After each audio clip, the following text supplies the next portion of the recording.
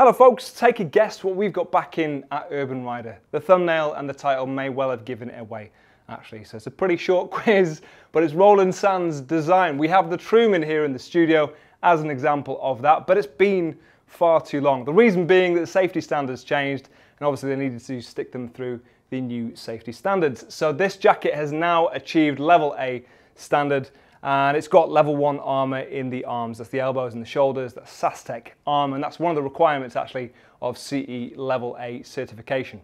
There is also a pocket for a back protector if you need. Now, even though it's been through that safety testing, which is often quite expensive, the jacket itself still comes in at a respectable £325. So it's a nice, affordable jacket as well. Roland Sands are a really cool brand. I'm sure you've come across them in the past. If you haven't, do check them out. I urge you, because they've got some great content actually as well, but some awesome designs, custom bikes, nice clothing at the same time. So the Truman is a great example of that. This is kind of unique. It stands out from the rest of the crowd. Even though it's a wax cotton finish, a wax cotton jacket, they do things in their own way. So this is an 11.5 ounce wax cotton material. It is actually slightly lighter feeling than that. I don't know whether it actually does come in at that kind of weight, but it certainly isn't an uncomfortable weight to move around. You've got some extra details across this. You've got the leather on your shoulders and your elbows on the impact zone, so a little bit more safe because it's a bit obviously thicker in those areas, but just a nice accent as well. You've got the Roland Sands logo on the side there, and this comes in either Ranger that you can see here, which is just a really cool name for a color, but obviously this is more of a khaki kind of color, and it comes in a black as well, a bit more of a worn in or faded black. They've both got this kind of marble effect to them, and that really lends itself to the overall aesthetic. Really pretty. That wax cotton has a water repellent coating, so it is water resistant. The jacket itself, quite obviously, isn't a waterproof jacket, but it should at least do you if you're caught out in a shower. There's some extra details across this. You've got some really nice brass details across there on the snaps. You've got the RSD logo, which stands out, just looks quite cool. You've got a load of other brass details across it as well. You've got these zips going around. You've got a few different pockets going on. So you've got a bigger one there on the right-hand side of your breast pocket. You've got some asymmetry, so you've got this angled zip pocket on the left side, slightly smaller. You probably won't use that all that often, but it's nice to have it all the same. You've got 2 zip pockets around your waist, decent kind of size. And you've actually got a zip pocket on your right sleeve as well, which does come in handy from time to time. That's a nice little feature.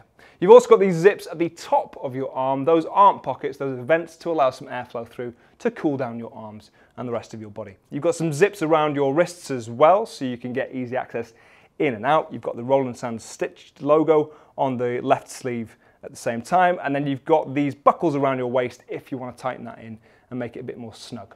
You've also got some pleats around your shoulders to give you a bit more flexibility and more range of motion in your back and around your arms. You've got this drop back design to the back of it. You've got this relaxed neckline. It's a pretty classic cut, quite a short cut, but a really nice jacket to look at. And dare I say, it gets even better on the inside. If you are to open this up, you'll see their lovely gold satin liner, which is really comfortable, but it's very eye-catching as well. It really does stand out. You've also got a pocket on the inside, again on your left side, and then you've got these elasticated net pockets around your waist. Probably won't use those too much, but it's nice to have them all the same. Of all the Roland Sands jackets, I think this is the one that catches my eye the most. It just speaks to me for its style, and I like to go for something a little bit different. Don't always like to go for leather on my jacket, so I like the wax cotton finish to this one.